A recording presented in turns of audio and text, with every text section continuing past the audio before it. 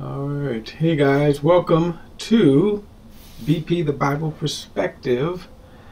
I didn't watch the debates last night, but the responses blew my mind. Now, before we get into it, please like and share this video and subscribe to BP the Bible Perspective. And as always, if you have a thought, a comment, add it to the comment section below. All comments are welcome. No, I didn't watch the debates. Actually, I was doing a Tuesday night Bible study. And so I just didn't watch them. And then after the Bible study, I figured I would get the responses, and boy, the responses blew me away. And when I say responses, I am always, what can I say? I am always blown away by the, but I guess let me say it this way. I don't criticize people for their support of Trump, and I mention him, but it's actually either side. I don't what can I say? I don't criticize their support, but I have some criticisms because of the defense, how people defend Trump, and I'm going to get in that in a moment. But I don't know what the stats were on the, how many, what the numbers were on the debates. In previous time, people had thought that some upwards of 100 million people would watch, or it certainly was billed as one of the highly anticipated, watched debates.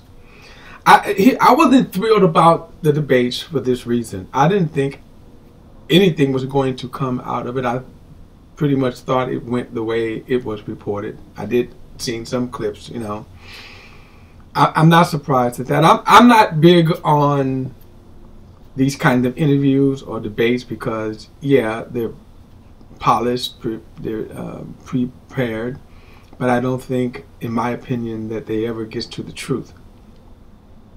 A lot of people expressed how disappointed they were, how mad, outrageous they were in terms of just, of course, that you saw the two presidential hopefuls going at it.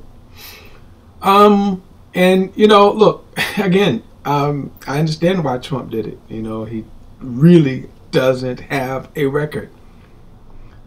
People blame Chris Wallace, the moderator. I think that's unfair, because what was he to do? He couldn't shut up the president of the United States because of his continual interrupting. My thing going forward, I personally, if I was Biden, I wouldn't debate him, and I wouldn't have any other debates because I don't think that it's worth it. I don't think anything is going to come of it.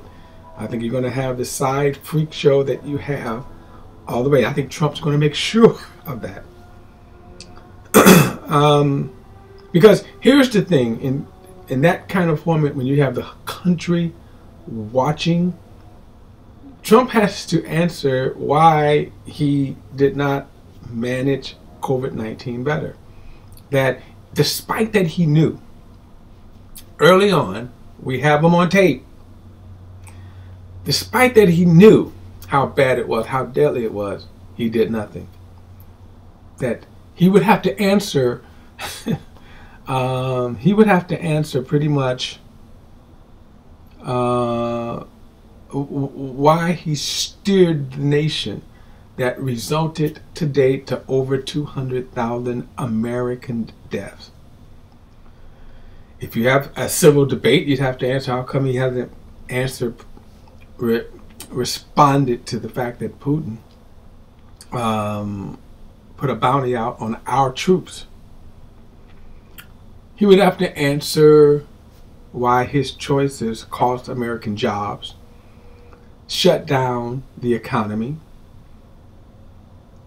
So if you want to look at all those things and more throughout his presidency, that you start at a position where we should have been moving forward, we went back. I think he would have to answer that.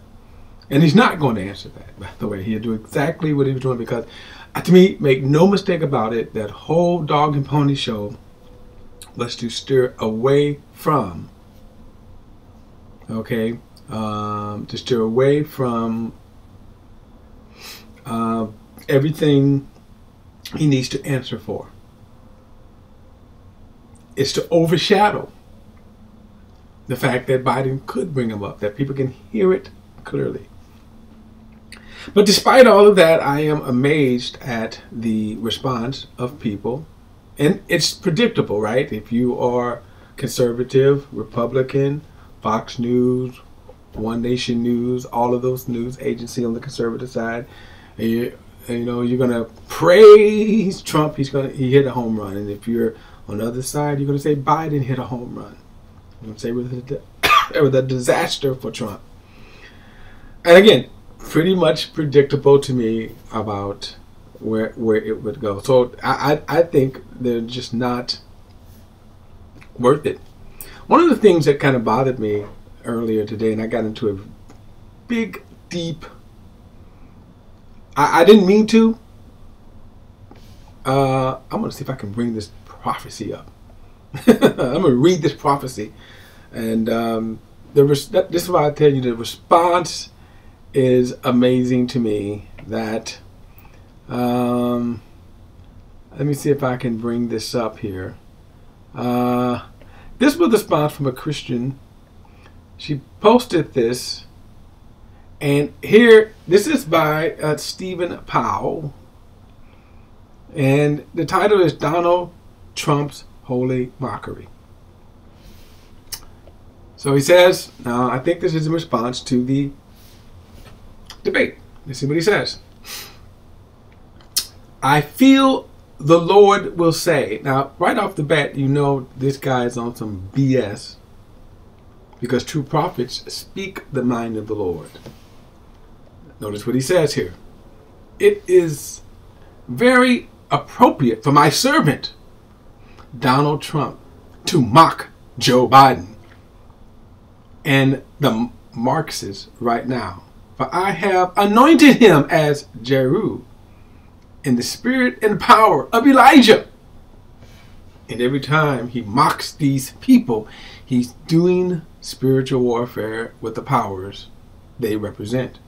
I, the Lord, have called him to run over the bones of Jezebel and to honor her while he's doing it, and not to honor her while he's doing it. I, the Lord, have called him to deal brutally with this Marxist body, for their rise represents the fall and destruction of this great nation. Their rise represents the ride of great red dragon in these last days. And I have anointed this man, meaning Trump, with the spirit of war for this land. These are not cordial exchanges. These are not normal election debates. These are battles which will determine overall the outcome of war for this man who has been anointed and appointed for this time, does not fulfill his assignment of throwing down Jezebel from the walls, then indeed this nation will fall and an open war will save her. Now, I'm gonna spare the rest of it. He goes on to really basically saying, and I'm gonna say he's a false prophet, okay, misrepresenting the Lord. And we're not going to get into all of the reasons why I think this man is a false prophet. But notice how you can tell he's a Republican, right? You can tell he's a conservative, and a Christian conservative, because what? God is for Trump. God raised Trump up. And notice the brazenness of this. The mockery. The mockery. God says, I'm okay with that. I'm okay with the mockery. One of the things that it's amazing to me that I would say, and I got into a big back and forth with this sister and others, And I would say this. You mean tell me God is not concerned about the 200,000 lives lost? American lives? This is what blew me away. The response of some Christians. That despite everything about Trump, they color it with rose petals. It continues to blow me away. But this will go on, unfortunately, and we will see come November, well, whenever either 3rd or 8th, I think it is, whatever the election day. We're going to see. Kind of amazing. Again, that is my perspective, guys. And if you have a thought or comment, add it to the comment section below. And just remember, all comments are welcome. And don't forget to like and subscribe to BP, the Bible Perspective.